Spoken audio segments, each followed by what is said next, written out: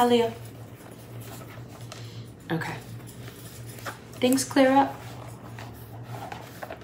It's really good.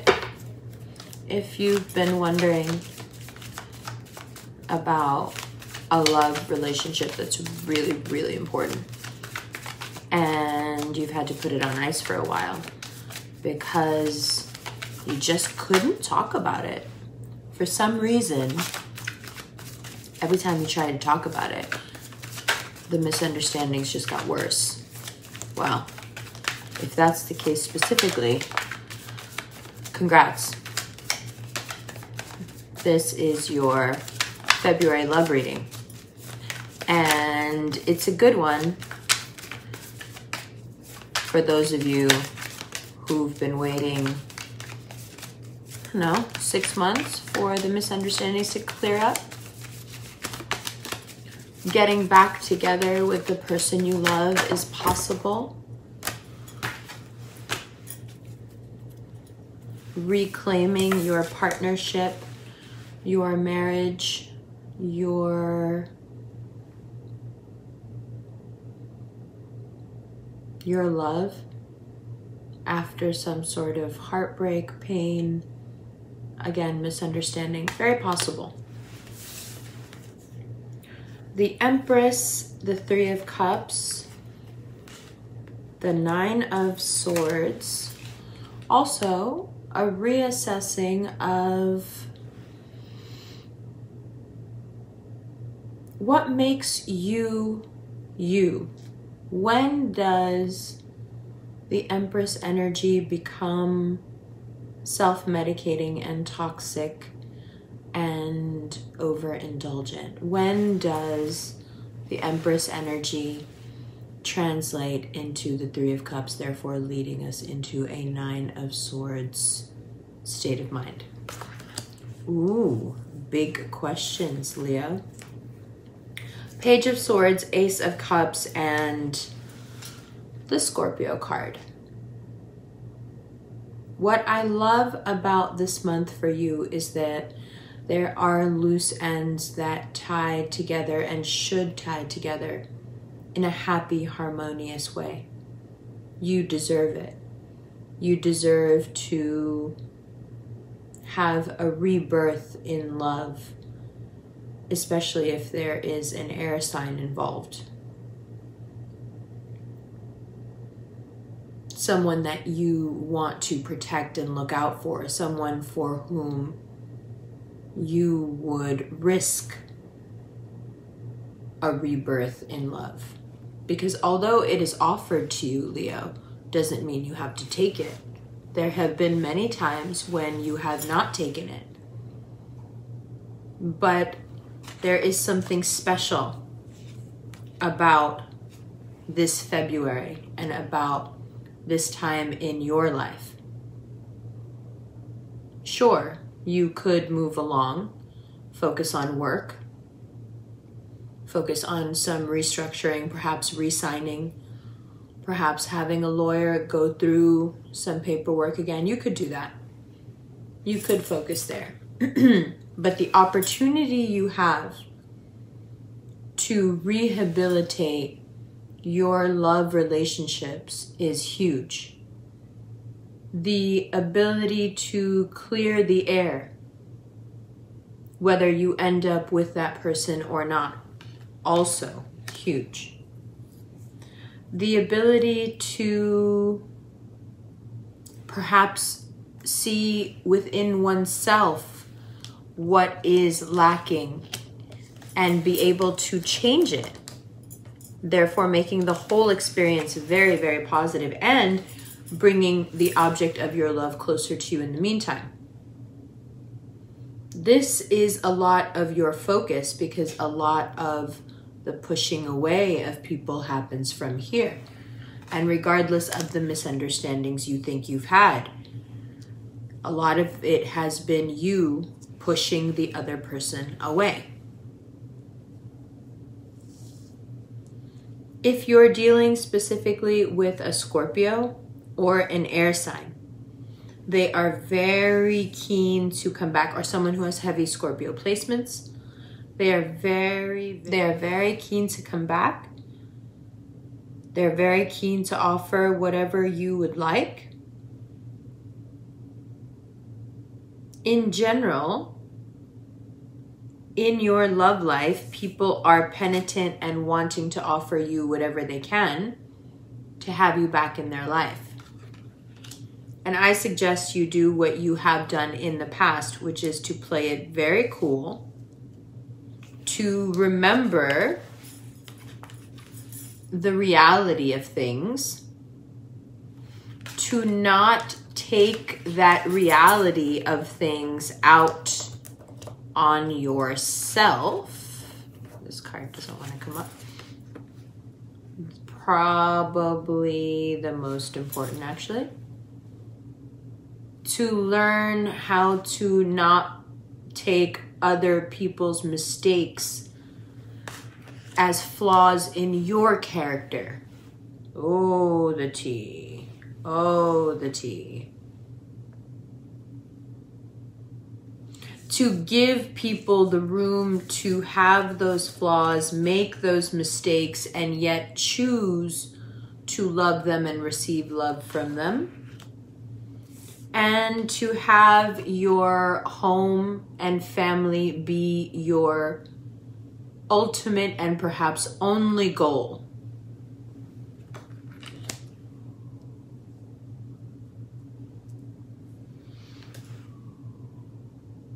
You will learn so much. You will experience so much. You will learn through those experiences so much.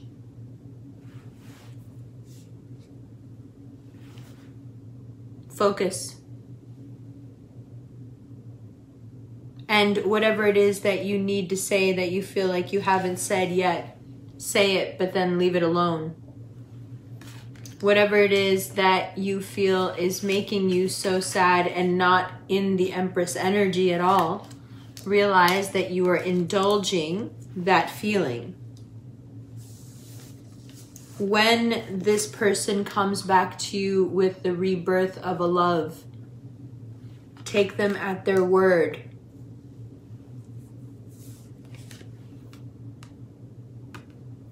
And have faith. When it comes to work, there's too much work and partying mixing. It's not going to work like that for too long.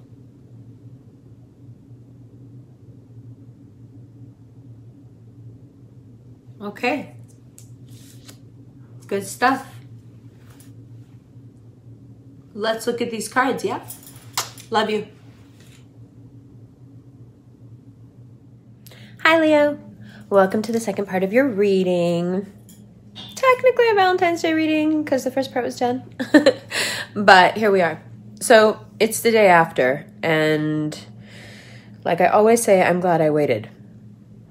Now let's talk about why.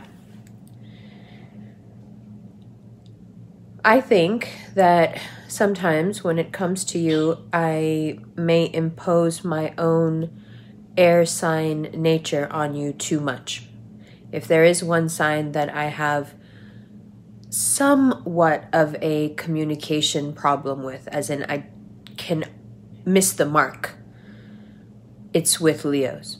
Not because we don't get along. I mean, you get along with everyone. But I think that there is an element to my nature that wants to make someone do what's best for them. And cats are by nature immune to people's wants or their needs, actually. I mean, no, not to their needs. Cats are known to go and sit near people who are sick and purr. And we know the purring of a cat actually boosts your immune system. It helps in speeding up the healing of broken bones. Animal shelters often find that there's one cat that will go around and sit with all the sick animals and purr. So you are very good at knowing what people need, perhaps way more than they know, which is also disconcerting and unnerving, right? But you are immune to people's wants. Now, some people would call that ego. Others would call that a healthy self-love, putting yourself first. But I think it's something mysterious. I don't think you can actually articulate what it is any less, any more than you could articulate why a cat behaves the way it does. We are so fascinated, in fact, with the behavior of cats that when we have the ability to observe just about anything in the world, we choose to spend most of our time observing cats because it is that confusing to us. Why do they do what they do? Because we live in a world where everyone has been orientated to look after the needs of the next person. Sure, there is this cynical narrative that the world has gotten worse and everyone's gotten meaner, but if you look around, almost everyone you know has been trained from birth to be very sensitive to the wants of others and to change themselves to adhere to those wants. Whether they like the person or not, that's the funny part. Leos will change a little here and there, a little, only if they really, really, really love the person. Only if they can see something real. But when Leo looks around at the world, what Leo sees is just a mass of people everywhere you look who are doing that, what you consider a sacred thing. You're a fixed sign. You're not trying to change for anybody. You see people do that every day, every minute, like they breathe. They compromise themselves again and again and again and again. So as one of those people in the world that has been raised to be sensitive to the wants of others, maybe not even to the needs, to be honest, I can, like everyone else, sometimes impose my view on what I think you should do. And where I have no problem communicating that to all the other signs in a language they'll understand. There's no way around it. There's no language for me to talk to you like that because it just doesn't work. Leos are a brick wall when it comes to their will. Just like you can't make a cat pay attention to you, you can't make a cat come and sit with you. It's just not possible. And if you try, you'll get hurt. Like actually really hurt. Grown, full-grown, adult, big-ass humans are terrified of house cats because everyone has had an experience with a cat where you go, oh my God, this thing could kill me. Much in the same way, we find that when people try to get Leos to do what they want, and it doesn't happen to coincide with what you want, things get very messy.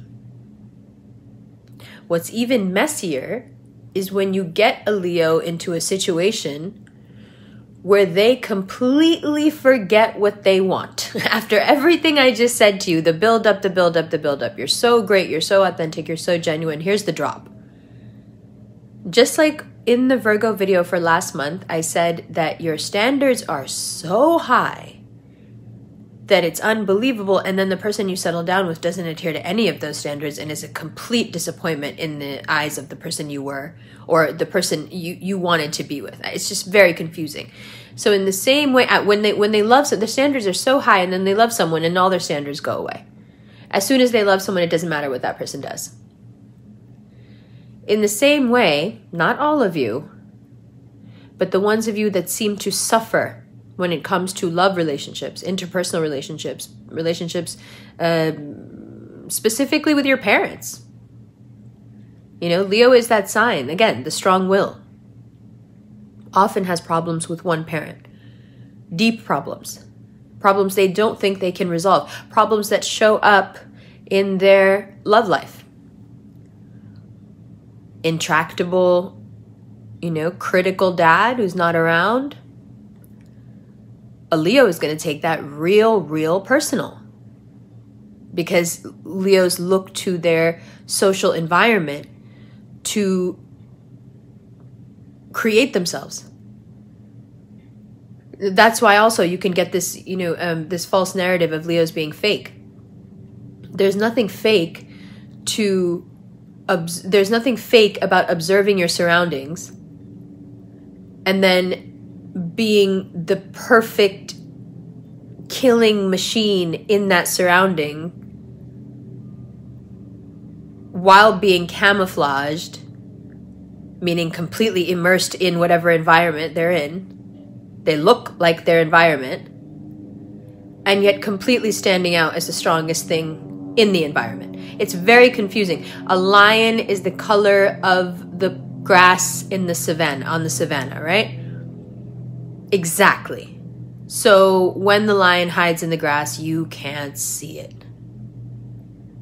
And yet, this animal that is capable, lionesses particularly, capable of completely disappearing, are the same animal that is known for being the most recognizable, visually the most stunning, visually the most dramatic. How is that possible? Do you see that dichotomy? Completely immersing oneself in the environment, completely fitting into whatever look is necessary for that moment,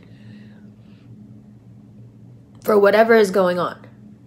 I had this realization the other day about Kylie Jenner, and she's a Leo, so let's talk about it. First of all, she's a kid. So I think anything she does and everything she's done is amazing because she's a child. To be able to accomplish that much as a child is phenomenal. So more power to her. But it was so funny for me to realize something that I should have realized a long time ago. Being just like a study of personality, I guess. But I saw this meme after the Super Bowl about how Kendall Jenner said that Kylie used to dress up like Shakira when she was a kid and run downstairs and want to perform for the family. And it made me realize something, just like that, boom. She's not a makeup guru. She's not a skincare guru. She's not a reality TV star. She's like kind of shunned that entire thing. She's simply a performer. She can immerse herself. She's a very good one. So she can immerse herself in the world of beauty and completely take on that visage if she wants to. She can be a bare-faced skincare, mogul if she wants to. She can be an Instagram thought if she wants to. She can be a mom and then she just dives into every one of those roles and performs the hell out of it. So there's that dichotomy, completely immersing oneself in the environment. So you completely fit in, and then dominating it. That's you, right? So, now that we know what we're dealing with, or I'm getting a better understanding of what I'm dealing with, it helps me talk to you. So what I want to say, first I'm going to tell you what I want to say, what my stellium in Aries wants me to say. My 10th house stellium wants me to say to you in the most harsh way possible that you are not going to like, but perhaps will appreciate in a few months. You need to let this go. I know you want the talk and the closure and the but you need to let it go. And you need to let it go for yourself and not for anybody else, because what you're doing to yourself here is not funny and it's not nice and it's messy. Here, look. There is other stuff. There is a world beyond what you feel. You have to remember that. Just because you are the sun and everything revolves around you, let's not forget about the galaxies and other solar systems. And you understand what I'm saying? There is life after whatever you are feeling right now. You have to keep that in mind. And not only is there life, but there is a very good life, full of things that you actually want, not just things you'll tolerate for attention. Okay, sorry, I know, that was a little harsh, I get it. Now, let me give you the version that's palatable to a Leo, because I'd never say that to a lion's face, you know that, right? The power of the internet. Now let me give you the version that I would give you if you were standing in front of me. This really hurts. It hurts to the point where I think you yourself can see that something that is very important to you, which is, your overall vibes, your life, your quality of life, like everything that you got going on, I think you can see how that is becoming a bit damaged by your coping mechanisms in trying to deal with this. Now, is this just about you? No. It's about you, it's about your parents, I could go on and on. Are you feeling it very personally right now? Because you're like, no, but it's my life. Yes, of course, it is your life. But I'm just trying to give you some perspective that it's not just because of you. There's no blame here, is what I'm trying to imply. A lot of what you're doing is out of blaming yourself for not being stronger, blah, blah, yada, yada. There's a lot of things you blame yourself for that nobody knows about, and I don't need to call you out in front of the whole world. You know what I'm talking about. Also keep in mind that there are unrequited feelings all around, and I suspect they'll be around for a long time. But you have a chance in the next 3 or 4 weeks to mull it over once again. And perhaps you come to the conclusion that the thing that has given you so much pain is worth another try because you're able to rebirth it. Or perhaps you find that someone else, also from the past, perhaps a Scorpio, wants to reboot. Either way, as much as it may not seem like that now, the road becomes very bright and very clear and easy in a way that you like. Good. Okay, let's get into the extended right now. Love you. Oh, tickets for London, the rings, if you want to take a look at Revolution rings on the website. Extended on Vimeo. Instant extended is the same as the extended on Vimeo. The only difference is the instant extended, you don't have to sign up for anything. You just order it and it's sent straight to your inbox. Please check your spam folder. Okay, love you. Let's do this.